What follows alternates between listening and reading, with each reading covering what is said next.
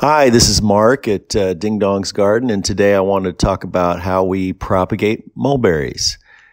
We start off, we have we use 9-inch pots, we have rooting hormone, and we have the mulberry sticks.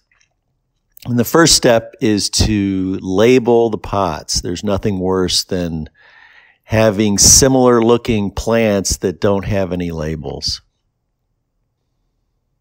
And the next thing we do is we cut our mulberries to size, and we generally look for the optimum is a diameter of 5/16 of an inch, but we do both larger and smaller. Each cutting that we try to root, we try to have 3 nodes on it.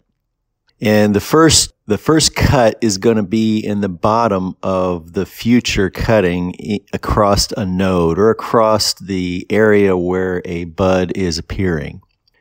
And then we count up 3 nodes, and then we cut into the stick. So we end up with a stick that's anywhere from 6 to 8 inches long and with 3 buds or 3 nodes. And we wrap the top of the cutting with parafilm, which is used for grafting or things like that. And this protects, or this controls for humidity. If you live in a humid environment, or if you use grow tents to keep the area humid, you don't need this. And we wrap the top, but we try not to wrap the buds so that they can, when they're ready to swell and emerge and leaf out, it's easier for them. Then we put everything into rooting hormone.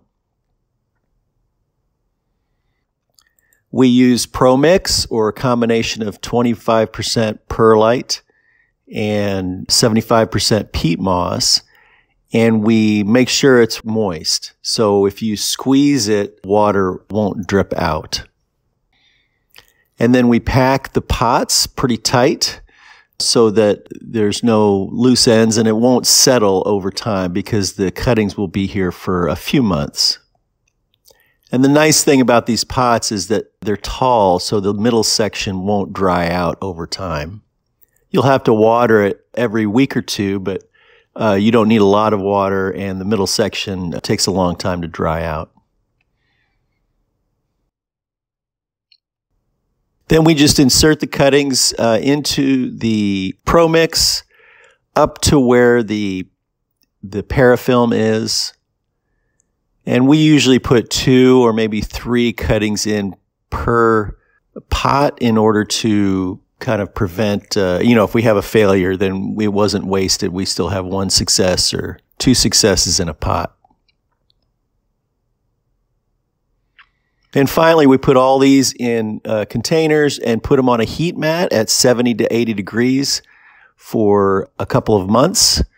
And in 6 weeks, you should see some growth. We start off in darkness, and then we gradually move it into the light.